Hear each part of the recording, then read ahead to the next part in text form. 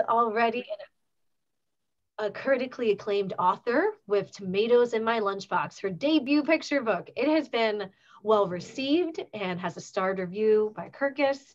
She was born in the UK to Cypriot parents and spent her early years in London. She now lives among the olive trees in a hot, dusty village in Cyprus with her family and dogs. She's worked with art, literature, and young people in various professional capacities with several organizations, including Fulbright, Amideast, and Bold Leaders. Magdalena is an award-winning Minneapolis-based illustrator and graphic designer with a special interest in children's books and visual storytelling. She's illustrated several picture books, including Deborah Dyson's Equality's Call. When she's not drawing, she enjoys wandering around the Twin Cities, usually in search of the perfect taco. Today, we celebrate their beautiful picture book, Tomatoes in My Lunchbox. In it, we find the story of a name. A young student deals with the first day of school after moving from another country. After feeling lonely and like she doesn't fit in, she begins to feel a growing sense of joy as she makes new friends and embraces her identity. And now I'm excited to turn it over to our author and illustrator. Welcome. Hi, thank you very much. Thank you for that lovely introduction. It's really lovely to be here today. I'm very, very honored and delighted to be spending the afternoon with you. It's afternoon for me. I'm in Cyprus, so it's 5 p.m. here. I'll read the book, but just before I start reading the book, I'd just like to give a little bit of context, a little bit of background, so that while I'm reading, maybe some things will slot into place or maybe some questions will come up. As you heard in the intro, I live in Cyprus. I was born in the UK, so I come from kind of a mixed background. The story is based loosely on my own experiences, but layered with experiences of family and friends and students. And it's a story of feeling different. It's a story about somebody, a young girl who feels different, who feels a little bit out of place. And this manifests most obviously with the pronunciation of her name. My name is not the easiest name to pronounce. In Greek, it's Costantia. In English, I have heard all sorts of versions. So this is kind of the background of the story. I think I'll go into reading it and then I'll continue talking a little bit about it after I've read the story. So I'm going to share my screen now. And I think you should be able to see that. Yeah, great. Okay, so tomatoes in my lunchbox.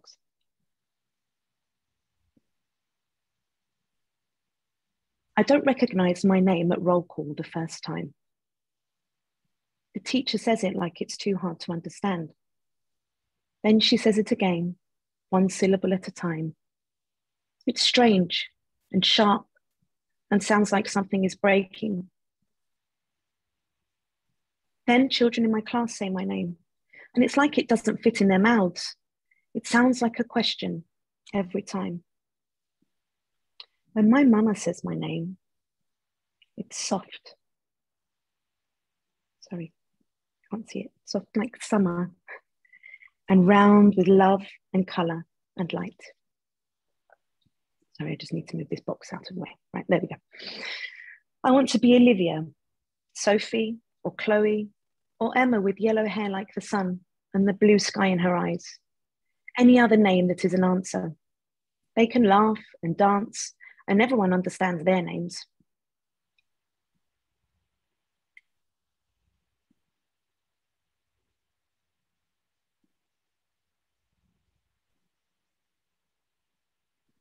Sorry. Here we go. My mama tells me my name is beautiful and it's different, but it's not beautiful here, and I don't want to be different. I want a name that fits inside the front of my book. I want a name I say once and people know it's a name. I want a name that stories are about. When we came here, we left the place where my name fit. We took what we could and closed it in our suitcases. Our things look weird here. My clothes are weird here. The whole tomato in my lunchbox is weird here. I bite into it and the insides spurt out. It tastes like home. But I have to spend the rest of the day with those stains on my shirt. Mama tells me I just need to make some new friends, that's all. But I don't know how. I pick an Emma and I try to be like her. I go where she goes. I do what she does. I say what she says. It doesn't work. If my name were Emma too, we'd have something to smile to each other about and we could share secrets. But I'm not an Emma. It doesn't fit me. There is a whole world in my name. I carry it with me. It's heavy carrying your whole world around with you all the time. Grandma says a smile can lighten a heavy load. I smile at Chloe. I want to smile a big, sunshiny smile, but it ends up being small. Chloe asks, "Where's your name from anyway?" I shrug and say, "It was my grandmother's name." But my voice wobbles a bit, so I don't say much more. I don't tell her it belonged to the person I loved most, the person I left behind in a place that shines with yellow sun and with blue, blue skies, the place where our names are familiar and beautiful. The memory makes my smile big and sunshiny though. Chloe nods and smiles back. The following day, I sit next to her in class. She doesn't speak during the lesson, but when it's time to leave, she points at my scarf and says, "Yellow is my favorite color." I whisper, "It's my favorite color too. I've never told anyone here that before." I wear yellow all the time after that. So does she. On the day she forgets her lunch, I offer her mine to share. She smiles and takes it like I'm giving her a gift. We sit with tomato seeds on our shirts and talk, and it's like a door opening. We laugh and dance under the shining sun and skies so blue. Later, we say hello to Olivia and Sophie. Chloe tells us a story, and my name is in it. It sounds soft and round and full of colour as she says it with pride. My friends say it again in turns, and my name is not a question anymore. It is familiar and gentle and beautiful. It is all in one piece, and it sounds like home.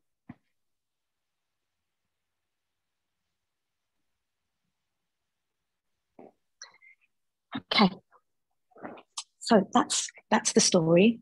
Actually felt a little bit emotional reading that for the first time live. As you can probably tell, it's a personal story. As I said before, it comes from my own experiences, but it's also layered with the experiences of the people around me, and possibly layered with experiences maybe that some of you have had before with feeling different. Maybe your name is slightly difficult to pronounce. Maybe you've had an experience where maybe you're wearing something that is different to other people, or something in your lunchbox is different to what other people have. I think we all have something that we feel makes us unique, but also maybe separates us from other people. And that's essentially what this story is about. So I'd like to start by asking Magdalena a question. I've talked a little bit about how the story relates to me personally. I'd like to ask you what it was that drew you to the story, and if there are any connections that you made with it. Yeah, well, first off, thank you so much for reading.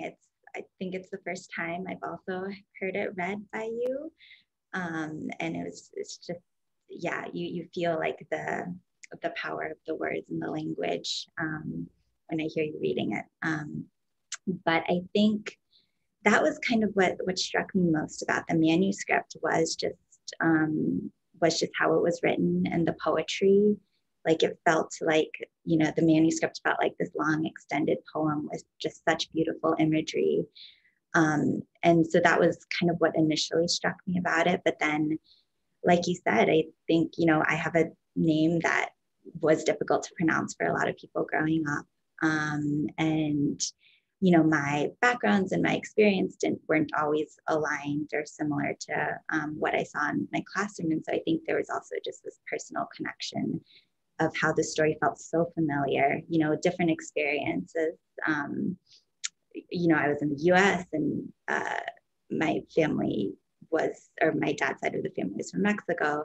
So different, culturally different experiences, but also, you know, somewhat universal. You know, I think all kids can relate to the feeling of being new and different in a classroom.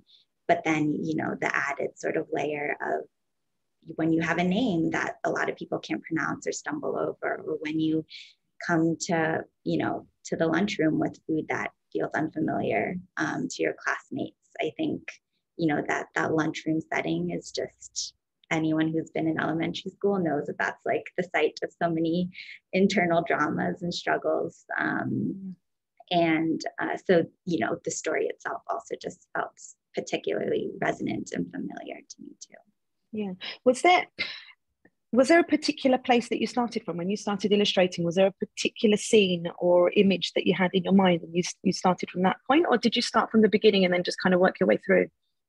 Yeah, no, how I typically start with illustrating picture books is I try to pick out a scene that feels the most like emotionally resonant, because I feel like that can then set that can set the tone for the rest of the book. And so it helps for me to pick that scene that is either, you know, a pivotal turning point, or a scene where the character is realizing something about themselves. And so that's where I started with the artwork for Tomatoes in My Lunchbox. And it was this scene where the main character is with her grandma.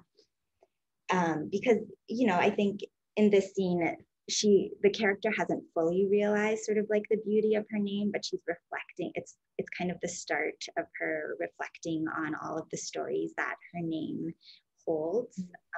And, you know, she was named after the person who she loved the most. And so I thought that felt like, you know, that felt like the strongest personal connection for me.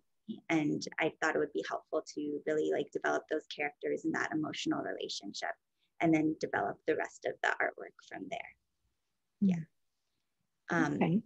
But Costantia, I know you talked about this a little bit in your intro, but I'm really curious just to hear more about how the idea for this story really began. Was it kind of like a whim of inspiration? Was it something you'd been mulling over and reflecting on for a while?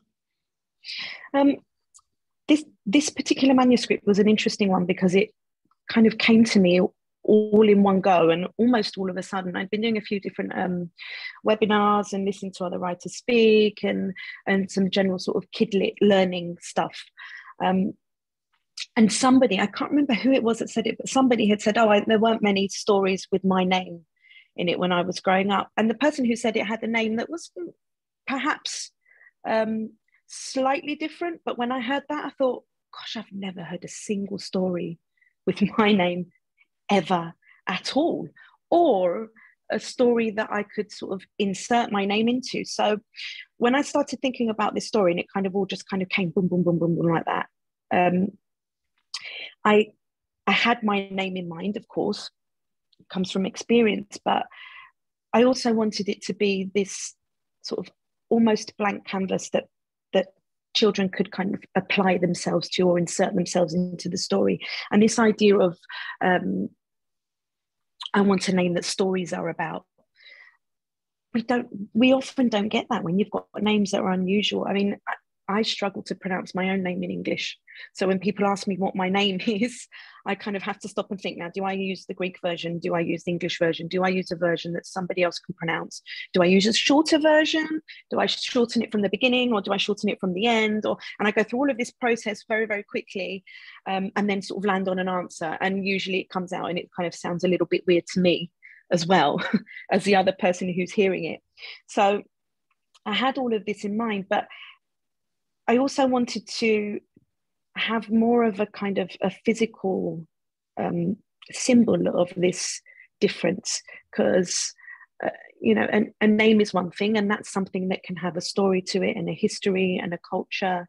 In my culture, in Cypriot culture, we're named usually after grandparents, as the girl is in the story. So but my name comes from my grandfather, not my grandmother. So my grandfather's name was Costas, and my name is the female version of that, Costantia.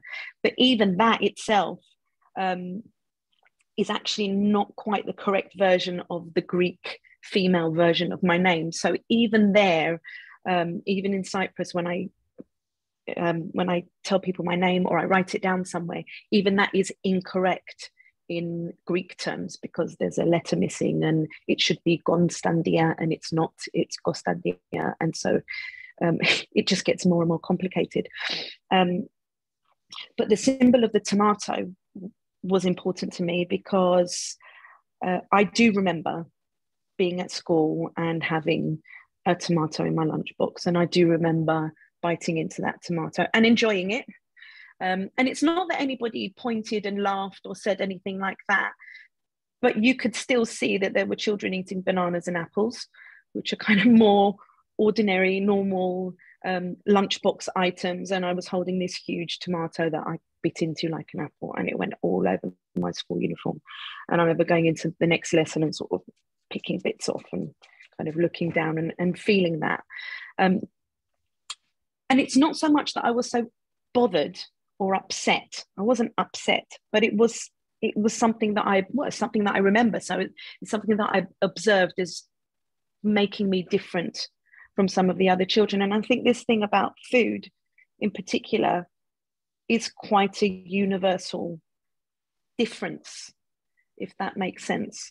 It's a little bit of an oxymoron there, saying a universal difference, but it is. It's something that represents us culturally, and it's something that, particularly as you said, Magdalena, in that school lunchroom setting, it's very, very visible.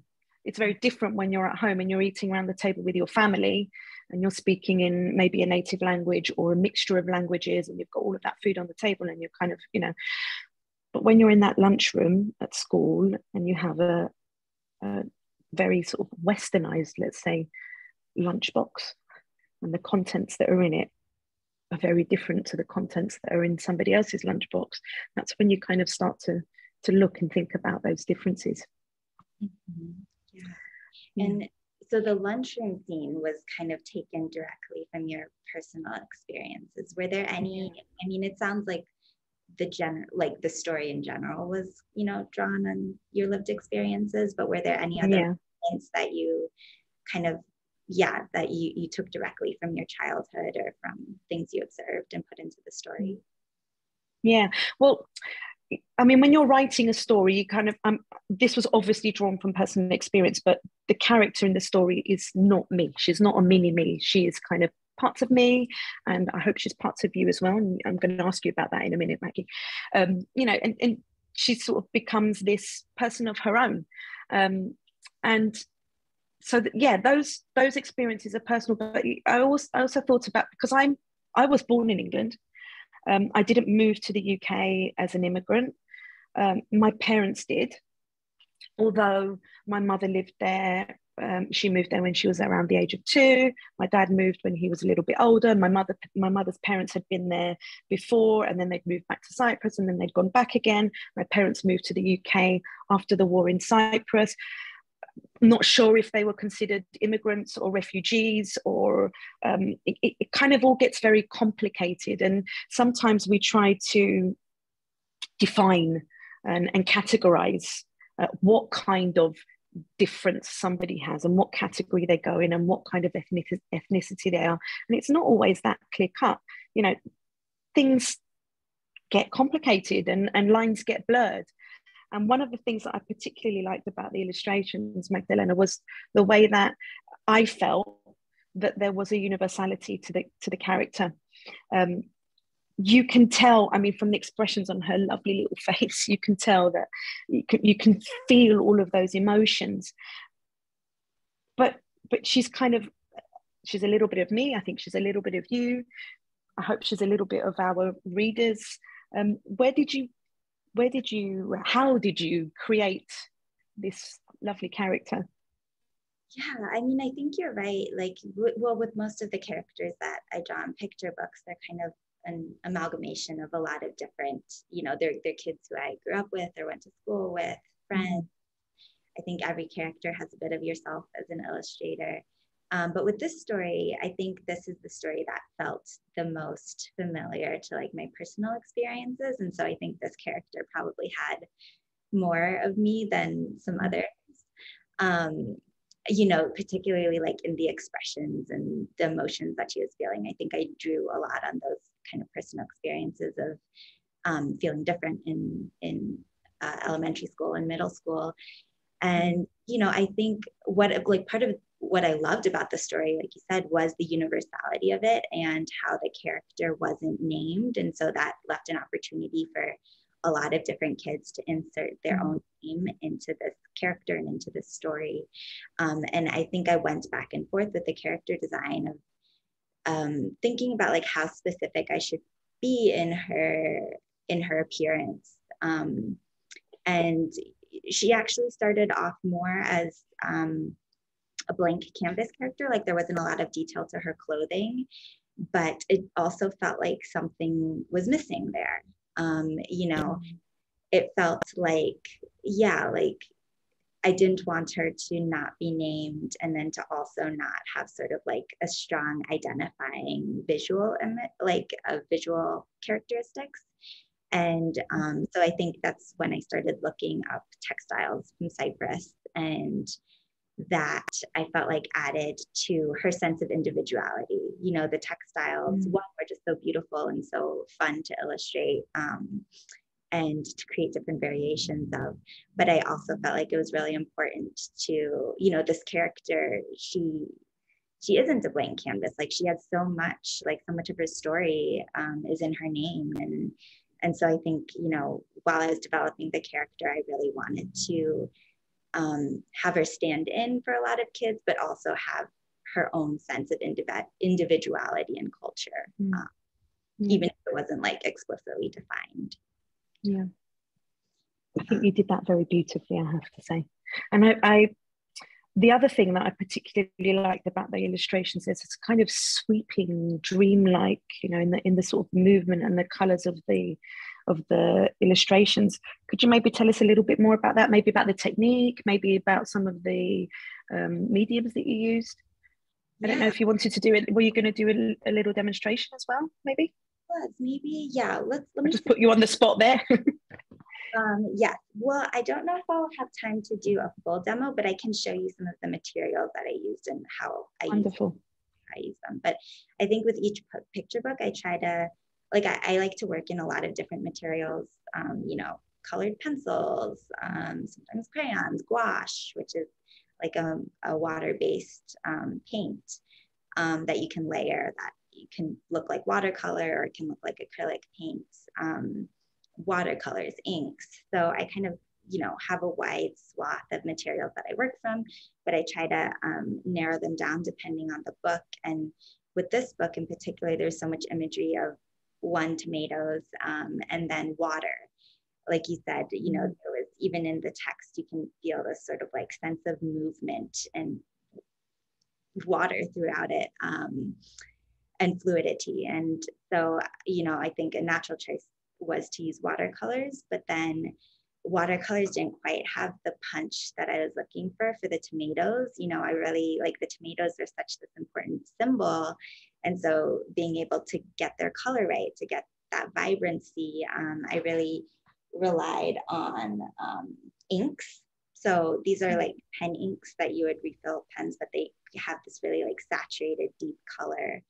And so, you know, I think a lot of the tomatoes in the book, they're not just red or light red, you know, they're shades of purple and some green and some oranges and deep, deep reds and then lighter reddish pinks. And so I really wanted, I used inks as a way to sort of bring out the colors in those tomatoes. And then with each book, I also like to incorporate some sort of, or try at least to incorporate a new technique. And so with this one, I did some printmaking. So this is one of the blocks. I used a linoleum block. This is a plain linoleum block, and then you carve into it to create shapes. And this, you know, I think there are moments in the book where you wanted the tomato to be present on the page, but you didn't want it to be sort of like the overwhelming front and center image. I used it a lot in backgrounds. And so to create those sort of like background tomatoes, I thought that printmaking could give like, you know, a good shape that I could then insert like behind a character or as like part of the sky. So yeah, I think those were two, you know, there were a couple other mediums.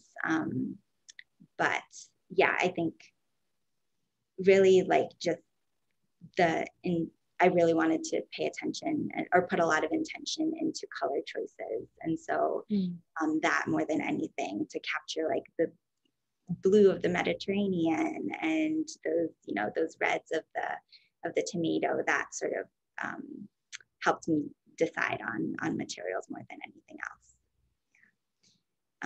But I'm always curious asking authors this question, but I'm just curious if you had a favorite line, like if you had a line similar to I have, you know, my favorite illustration in the book that I started off with. Did you have a favorite line that, or part of the story was read that you're like, oh, this really, you know, captures the book? It's very difficult for me to sort of pinpoint one specific line, because when I write, I tend to try and sort of thread things together. So this idea of the tomato tasting like home, the idea of her name sounding like home, the feeling of the sound of her name sort of breaking, and the softness of the way that her mother says it, and the different sort of sounds. So I don't think I can pick like a single line, but that kind of thread through the story with the sounds and the tastes and the way that they come through, and they kind of link in with the character's identity. I think they're sort of my favorite parts, and they're the parts that I really try to work on and really try to connect. And when I finish a manuscript and I'm sort of revising and redrafting, they're the bits that I kind of check to make sure that there's that sort of continuity in there, and that there's almost like a almost circular structure to it. So it kind of comes around back to the beginning, and the idea of the sounds and the way that they link in and the way that they feel. So I can't pick one. No, I thought that, I feel like that's a question for authors to answer than for illustrators. But yeah, like I said, I think that was part of what drew me to the story too, was just, I mean, one I just loved, and I think, you know, it took me a couple of reads through to really recognize like the beautiful sort of like repetition and circular nature of the story, how, you know, the main character begins the story wishing that she had, or like that, recognizing that she didn't see any books with a name in it that sounded like her, and then it ending in this scene where she's, you know, surrounded by her new friends, and Chloe, her new friend, is telling the other friends about that she's telling a story, a new story. Yeah. And that's kind of the central idea there, you know, this idea of I want a name that stories are about, and then at the end of the story you've got the girls telling their stories and her name is in it. And what ends up being created is, I hope, a book that's a story about anyone's name, really, anyone who has a name that they don't feel like fits in anywhere else. So you sort of get that circularity again with the intention and that kind of almost the heart of the book, you know, a name that stories are about, and then you end up with this book that's about a name. Yeah. Well, I think that's probably a good point to take some questions, Michelle. Yeah. Sounds good. No, thank you both for diving into the process there. It was wonderful to hear about the book and both the creativity and just the sweet story behind it. And I think a lot of kiddos will really enjoy. So now it is time for questions. If you haven't already asked a question, you can go ahead and add one by clicking Q&A at the bottom of your screen. and we'll go through as many as we have time for today. Also want to mention, if you are having any trouble getting into Zoom, we did see that there may be some unforeseen tech issues, so our apologies if there's any trouble there. We're recording the event and we'll be sending that out. So if you didn't see the whole thing, we're happy to get that to you. Alrighty, so I'm going to go ahead and start with a few of my questions, and we'll see if we have some more. And you both actually touched on several of them, but in terms of our students that may be joining us, do either of you have advice for students that may want to become authors one day, or illustrators, or just things they can do at home, or what that path may look like? Okay, I'll start. Advice. I think, for me at least, writing is a kind of a way of making sense of the world, and it's something that I've always done in one way or another. Maybe not in the deliberate way that I'm writing now, but it's kind of always been a part of my life. And I've always found that, I don't know if any of you have this, but when I'm living my life and I'm out there and I'm doing things and whatever, I almost have like an internal monologue going on, and that I feel like is my writer's voice.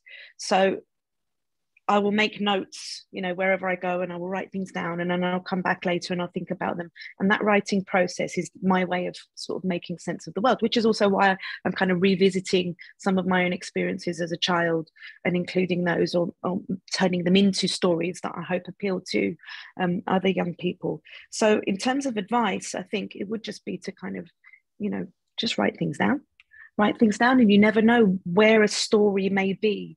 In all of that stuff that you have, it may just be a little tiny seed, and it may take years to develop into something, or it may be something of its own already. But if you just write those things down, you never know what might come out of those pages. Very true.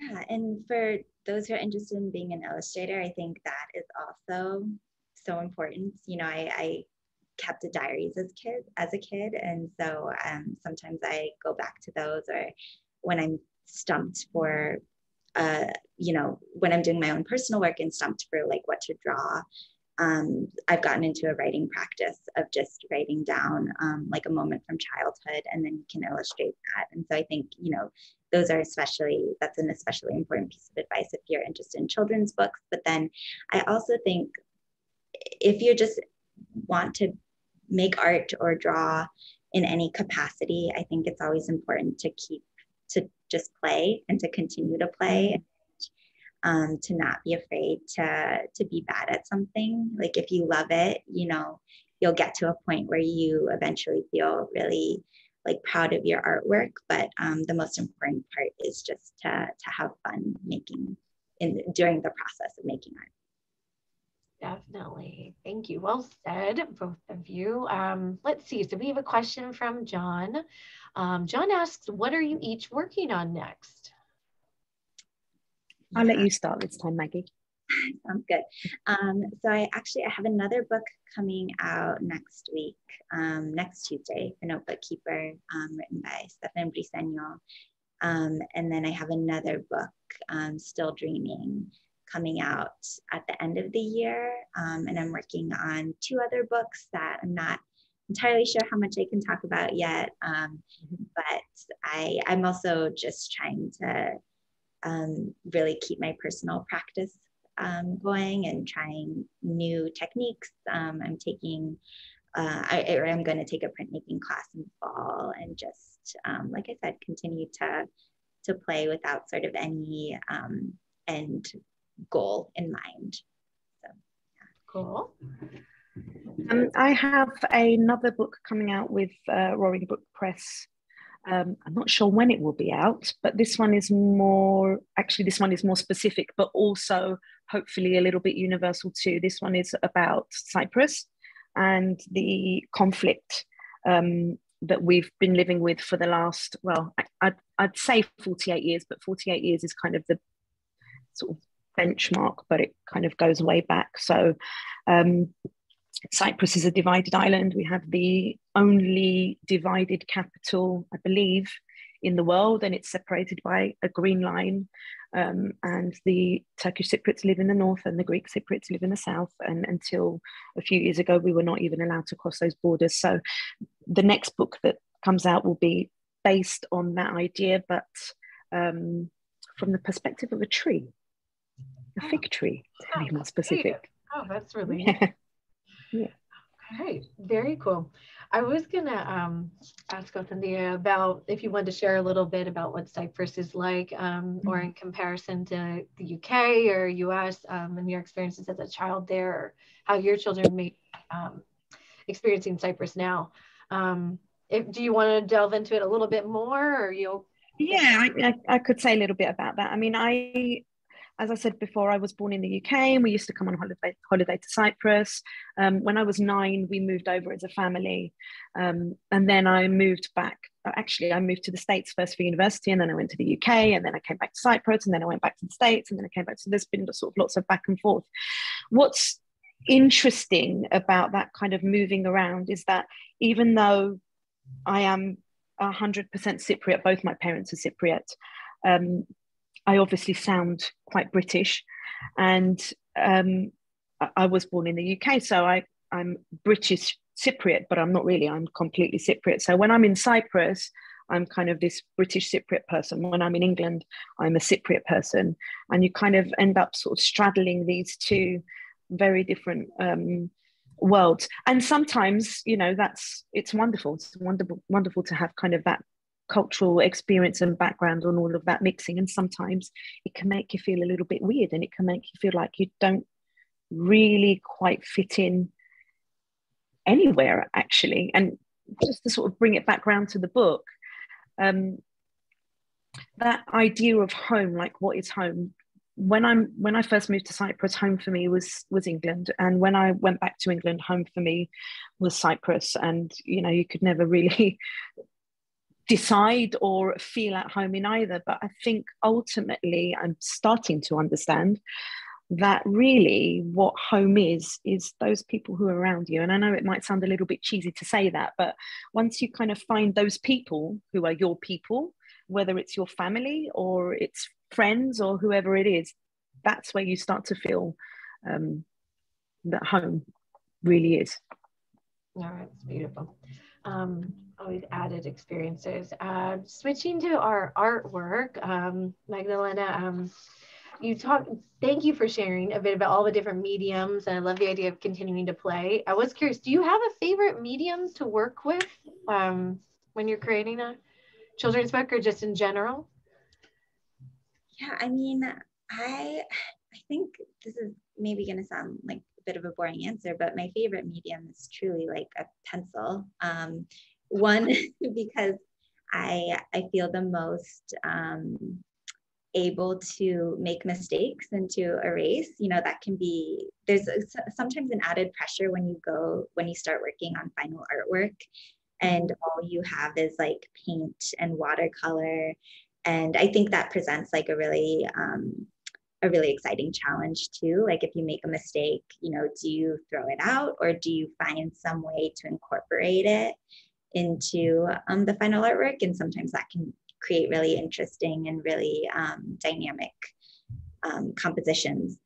But, you know, I think as far as when I'm just sketching or when I'm just creating, like thinking of ideas for drawing, that's kind of where I feel like I'm in my zone, and that always happens with a pencil. I wish I were one of those illustrators who could just go directly into, you know, freehanding with paint or with markers, and maybe one day I'll get to that point. But I feel like my head is clearest when I know that I can make mistakes and go back and change them. Well, pencil, very, very useful tool. That's cool to hear. This is kind of a silly question, and sorry if you already covered it, but in the book we talk about the favorite color being yellow, and her and Chloe bond over that. I love yellow, and so I'm in a little bit of yellow today. I was curious, does that pull from real life, Costantia, or is that more for a story? And do either of you have a favorite color? Well, it's interesting because my daughters, who are 8 and 5, often ask me what my favorite color is, and my answer is it changes every time they ask me, and it kind of depends on the mood that I'm in and depends how I feel. But yellow for me is a strong color that evokes a lot of feelings, and it's kind of a color that's symbolic of friendship, and it's the sunshine, and it's brightness, and it's happiness, and it's all these wonderful sort of warm things. So for the story, it was for me at least, I thought it was the perfect color for them to bond over and to kind of start that friendship. Beautiful. Yeah. And I love yellow as well, but I think it's funny, I never really have like a great answer to that question, because similarly it just kind of changes depending on the season, depending, you know, what I'm wearing, or if I've just seen a color. But I think, you know, whenever I work on artwork, I always like somehow incorporate like lavender or some variation of pink into it. And so maybe that might unintentionally be sort of the color that I always kind of fall back on. And I think there's something about like the soothing quality of it, but then it can also be vibrant compared, you know, when you use it with other colors. Yeah.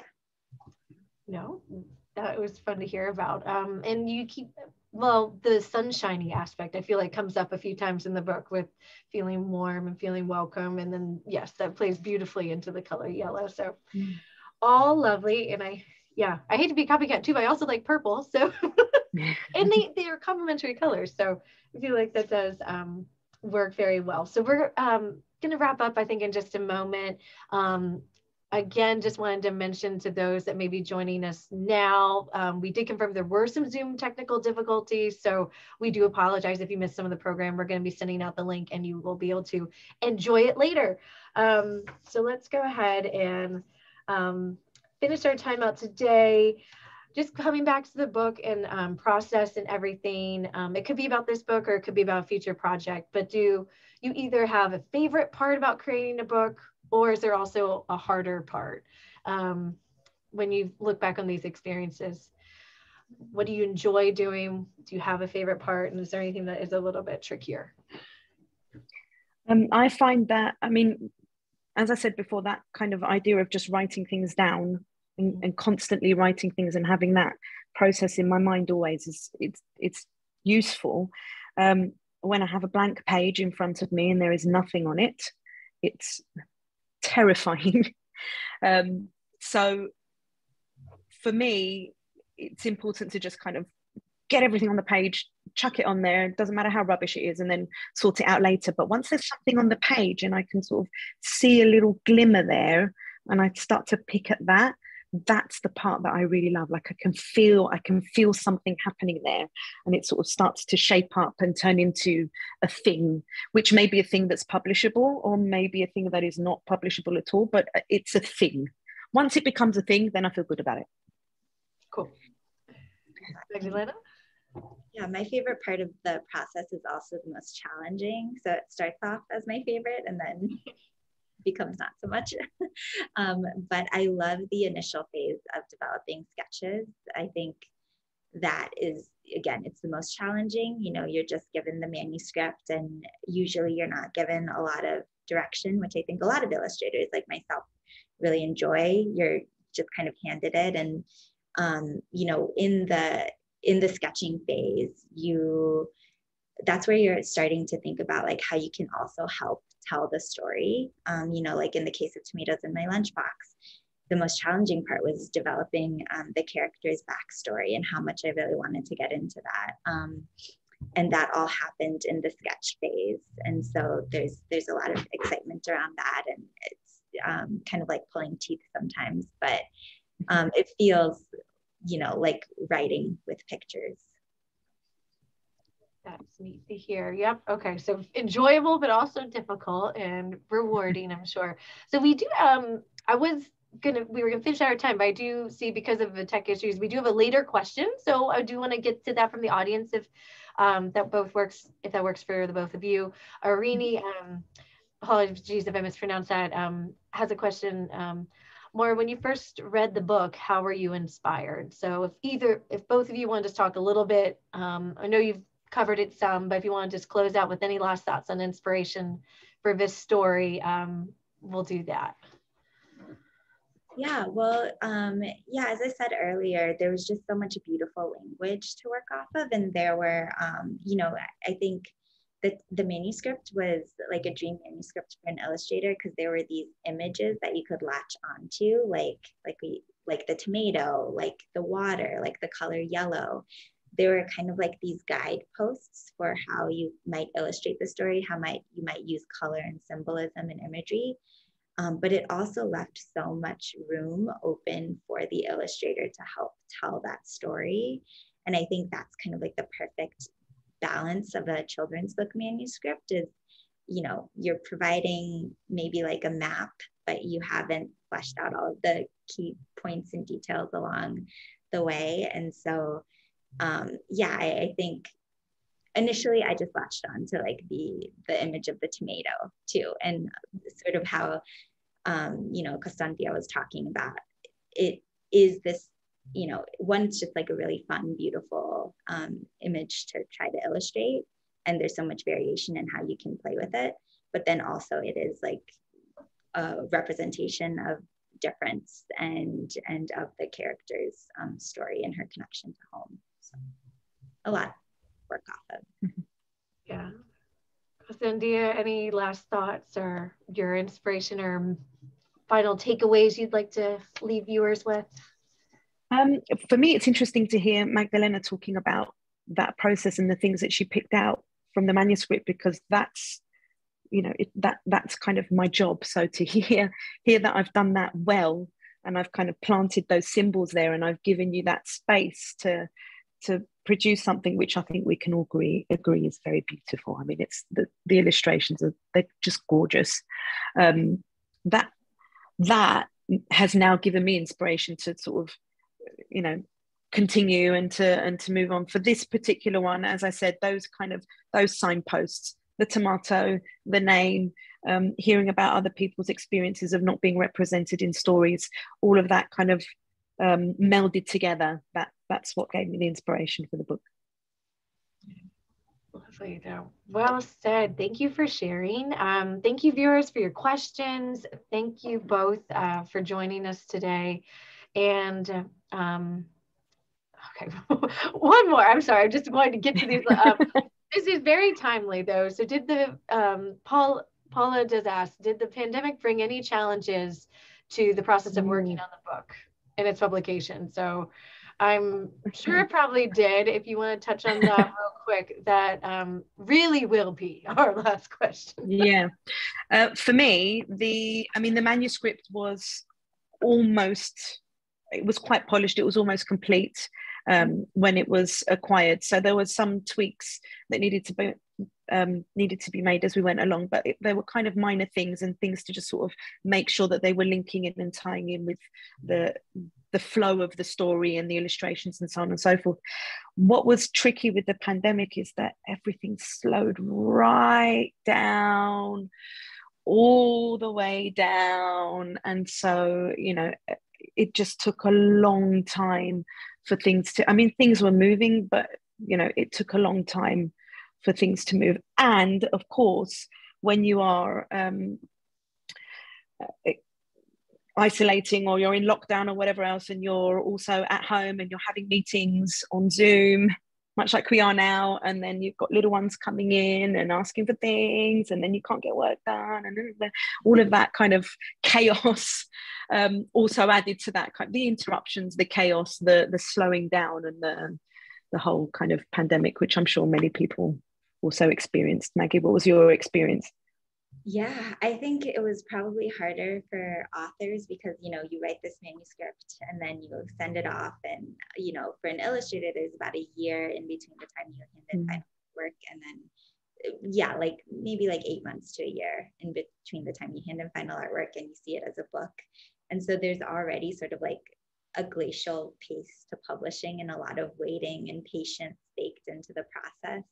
But I think, you know, the pandemic just kind of lengthened that and amplified that, and you had to have even more reserves of patience to get through. And, you know, I think as an illustrator too, I at least personally get a lot of inspiration from being out in the world and traveling and seeing friends and being in coffee shops and people watching. And so I think, you know, there were points in the pandemic, not necessarily with this book, but there were other points with other illustration work that I was like, oh man, I have nothing to like fill my well or to draw from. But, you know, thankfully kind of got over that hump. And I think having manuscript helps. Yeah. Also, just to say that this book really kind of is a pandemic book, because it was acquired towards the end of 19, beginning of 20, then the pandemic hit, and it's coming out now where hopefully we're kind of coming out of the pandemic and things hopefully are ending. So it's really been sort of that in-between period where all of this stuff was happening and being put together. Lots happening behind the scenes. Definitely. No, we're so glad that you both persevered, had all that patience, and it's a beautiful, beautiful product at the end of the journey here. So again, want to remind viewers, there is a link in the chat box, so be sure to reserve your copy today. Again, thanks for joining us. Thank you, Costantia and Magdalena, for joining us. We were so excited to have you. And there are signed book plates from the author while supplies last. So we are excited to include those. And as an independent bookstore, we always do appreciate your support. Viewers, be sure to check out our website for updated event listings, and you can follow our children and teen department on social media under @Kids in Prose. And that about wraps up our time this morning. Thank you again for joining us. We'll get that link out, and we wish you a great day. Tomatoes in My Lunchbox. Thank you all. Well, thank